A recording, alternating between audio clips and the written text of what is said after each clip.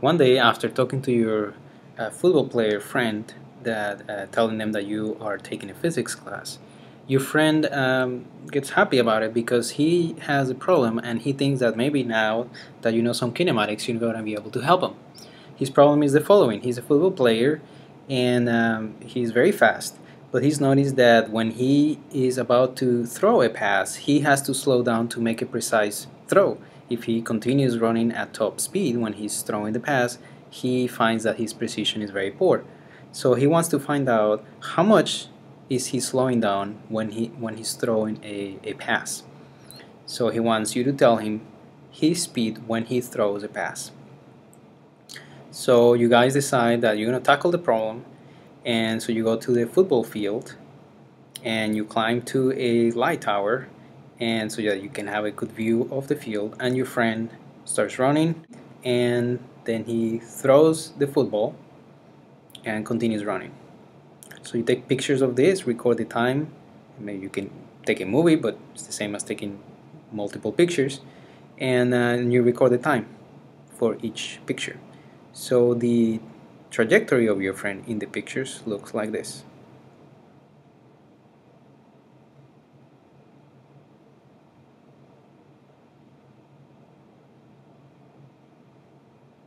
So you have your pictures, you have some data for the time. So before you can start analyzing his motion, the first thing that you have to do is set up a coordinate system.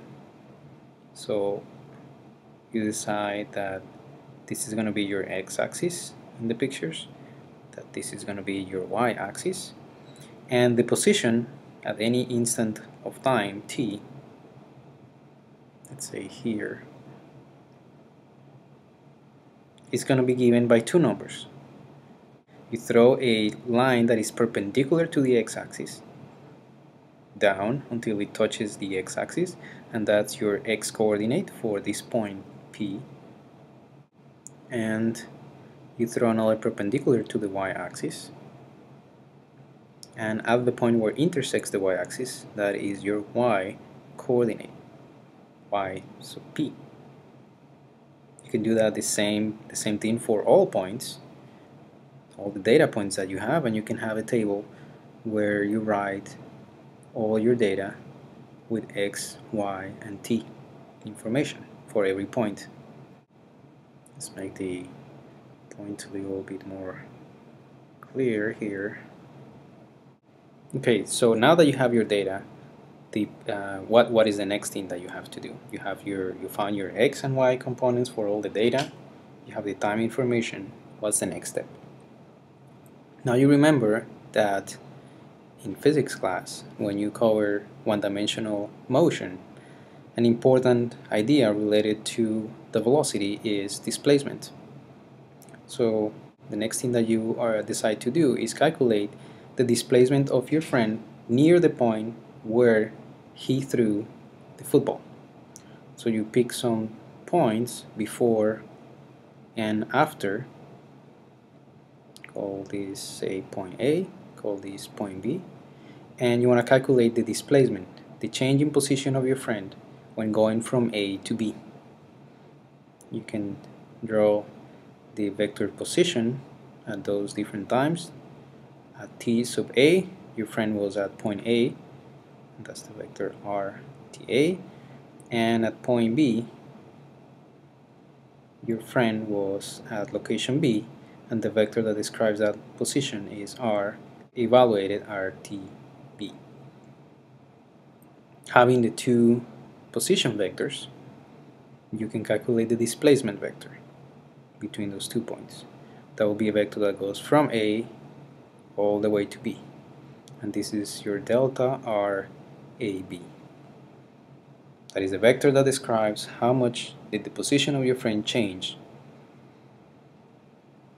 Having that vector, the displacement vector, you can calculate the average velocity of your friend when moving between points A and B. Following the same rule that you used before, you will take the displacement between points A and B and you will divide it by the difference in time between A and B. The only difference with one-dimensional motion is that now you're dealing with a vector.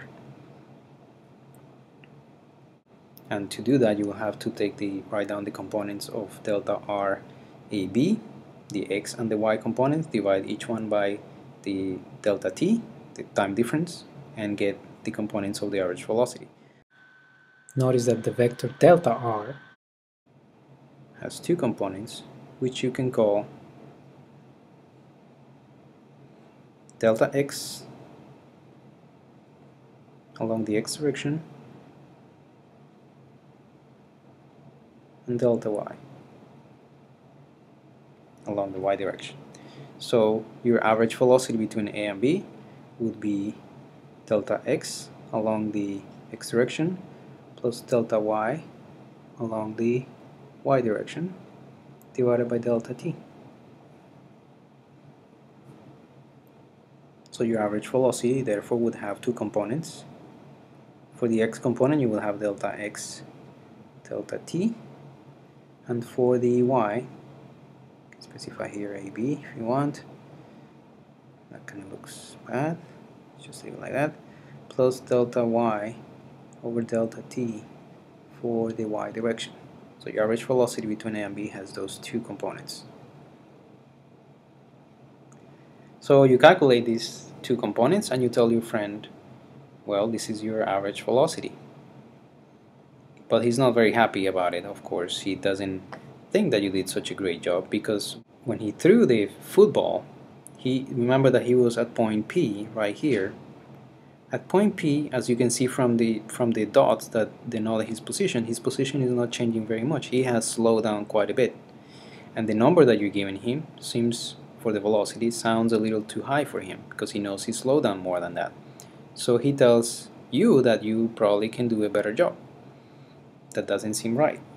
So you look at your data and you realize that yes, you could have done a better job if you had calculated your average velocity using 2 points that were on both sides of P but closer than the ones you picked, closer than A and B. So you go ahead now and pick a couple of other points. Put those in yellow. Now you pick this one and you pick this one.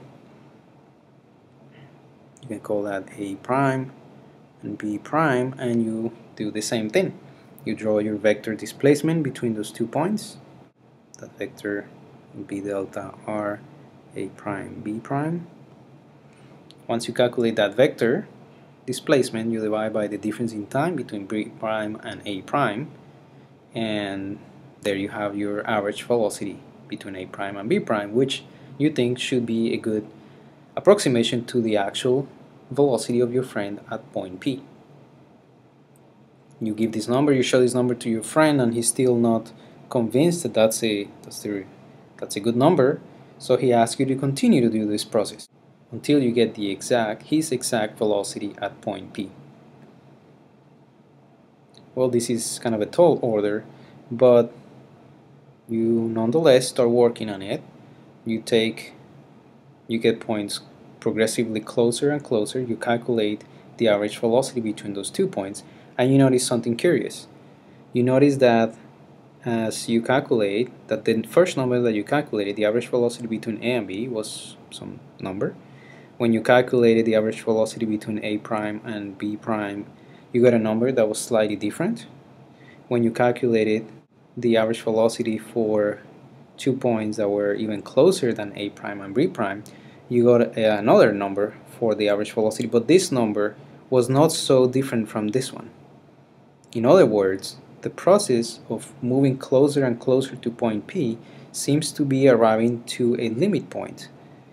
In other words, it seems to have a number to which it's getting closer and closer. So after you do this series, after you calculate this average velocity for a few more couples of points that are really close to P, you realize that there's no point in continuing this process, because now your velocity after the 10th iteration does not differ at all from the velocity that you obtain in your 9th iteration. Or if it differs, it's in a 10th digit, and you don't need that precision. So at that point you stop and you tell your friend what is your final result. So the process that we just described here, mathematicians call it taking a limit. And we're taking the limit here when the 2 points A and B move closer and closer to point P, the point of interest. We are taking the limit when the difference in time between the 2 points goes to 0 of the quantity delta r, the displacement vector, divided by the difference in time between those 2 points. That limit, that number that you found, did not change after a number of iterations. This number is what we call the instantaneous velocity.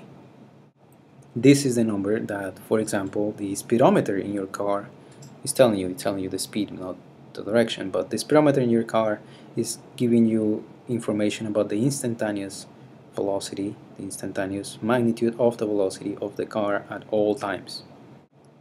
Now, since your friend was mostly interested in his speed when he threw the ball at point P, then what you need to do is find the components of the vector and obtain from the components the magnitude of the vector. So the vector velocity has two components. What are these components? Well, the vector delta r, as we said before, delta r has components delta x in the x direction and delta y in the y direction. And we took the limit when delta t goes to 0. That's what we did. Well, that limit, you can split it into the two factors that you have there. So the instantaneous velocity is the limit when delta t goes to 0 of the quantities delta x over delta t in the x direction, plus the limit delta t goes to 0 of delta y over delta t in the y direction. This quantity, we've seen it before. This is what we call the instantaneous velocity in the x direction. This is the how fast the x location of the object is changing with time. So we're going to call that the x component of the velocity. And the second number, which is the limit of how fast the y component or the y location of the object changes with time, that number, we can call it the velocity in the y direction. So your vector velocity has two components. In 3 dimensions, it will have an additional component, of course, which it will be along the third axis. And once you have the components of the velocity vector, you can find the speed. Because speed is defined as the magnitude of the velocity vector. So that would be the square root of vx squared plus vy squared plus vz squared. And this is the number that you can report back to your friend. Think of the components of the velocity as the velocity of the shadow of the object on each one of the axes. So if you throw a ball in the air, let's say, and you have two lamps set up in the room, in your lab, one lamp that is illuminating, throwing light in this direction, therefore producing a shadow of the object on this wall, and you have another lamp sending out light in this direction, therefore producing a shadow of the object on that wall.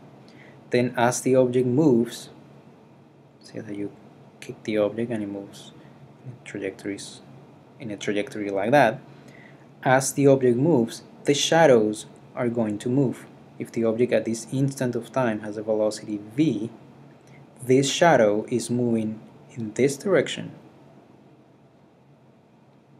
with a velocity v sub x, and the shadow on the other wall is moving at this instant of time, is moving with a velocity given by the y component of the velocity, of the vector velocity. That is the velocity of the shadow on that wall. Let me change the color here to make it more clear, this vector is the y component of the velocity of the object, and that velocity has two components, as we said. This is the vector x component of the velocity of the object. So think of those components as the projections of the vector velocity along each one of the axes. A very important thing to remember about the vector velocity is the following. If this is the trajectory, the vector velocity at some specific point P here is a vector that is tangent to the curve.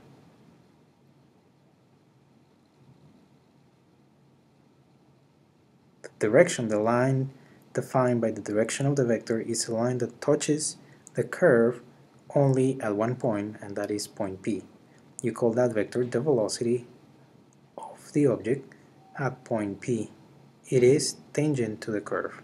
I don't have time here to show you a demonstration of this, but you can see very clearly that if you take points A and B on both sides of P, the vector average velocity between A and B, it's a vector that goes from A, well, that's the vector displacement, and the vector velocity is parallel to that vector.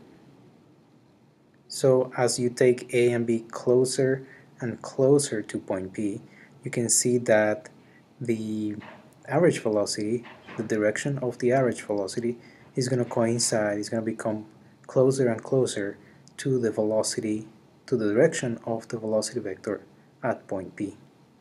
So it's important, as I said, to remember that the instantaneous velocity is tangent to the trajectory of the object. This is always true for any kind of motion that you have.